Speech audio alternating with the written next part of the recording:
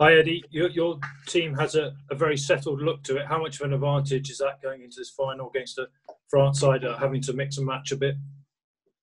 Well, it's no advantage, mate. They've got a squad in place. They're playing different members of their squad. We've decided and we've been able to select from the core of our squad. So it's one squad against the other one. No one gets a head start. It's all square and run out there on Sunday. Have you had a chance to look at the French team yet? And if so, what have you made of it? Have a look at them.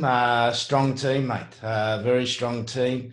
Yeah, you just got to look back at 2009 when they went on tour to New Zealand. I think the first game of the tour in a 3-test series, they didn't have a lot of their senior players available, and they won that test and lost the next two. So, we know that the French are capable of great things. They've got great depth in their rugby top 14, and particularly at the moment, they're on a project to win the World Cup in 2023. So this is just part of their project. So what would be your key message going into the players going into Sunday's final? Well, key message is to put every bit of effort into every minute of the game and win every battle. The game's going to be a series of battles, whether they be in the air, whether they be on the ground, whether they be in the scrum or in the line out, and we've got to make sure we commit ourselves to every battle. Okay, thanks, Eddie. Cheers. Yeah. James Carroll will come to you, please.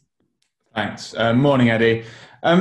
Just wondering if you do anything differently to prepare for a final, because actually it's not that often, with the annual Six Nations games, that you actually prepare for a final in international rugby. Yeah, we've had a bit of a peaking week this week. We've changed the training week to make sure we're at our absolute best on Sunday. Yeah, probably learned a little bit from the World Cup, where we felt, in retrospect, we probably underprepared for the World Cup. So we feel like we've got the right balance in terms of physical and recovery work this week, and the boys trained outstandingly well at Twickenham yesterday. So we're looking forward to this game on Sunday. And then just a word, if you wouldn't mind, on, you'll be playing in front of 2,000 fans at Twickenham. So it'd be nice to welcome them back, I presume. Yeah, well, it's such an exciting final for rugby. To have fans back, to have the two best sides in Europe playing in the final of an inaugural competition, which has produced some good, tough rugby. And it's a great opportunity to showcase the game. Julian, we'll come to you next, please. Morning, Eddie. Is the fact you've made just one injury-enforced change to your starting 15 a sort of sign of the respect you have for French rugby? Look, it's more, we're always picking our best 23, mate. I've been consistent about that from the word go.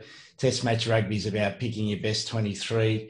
If you just look at the guys who are coming through on our bench, it's exciting for England rugby that we have the depth coming through and pushing the guys who are starting for us.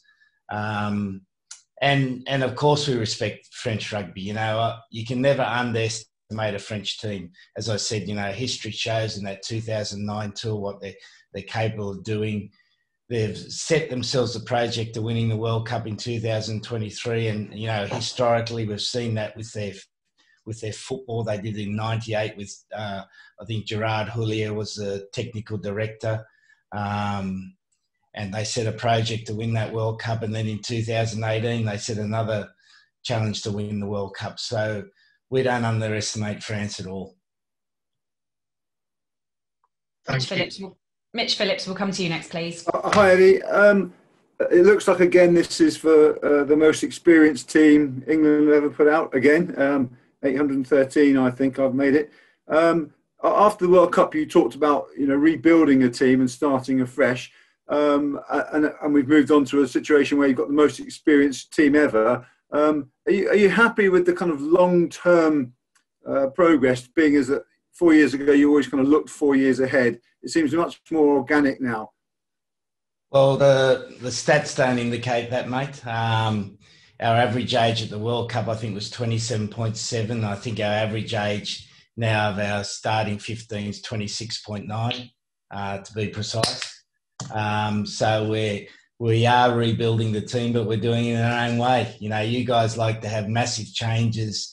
You like to have big headlines, but we're doing it in a systematic and a progressive way to get our World Cup for the 2023 World Cup team to be in the right age bracket with the right number of caps.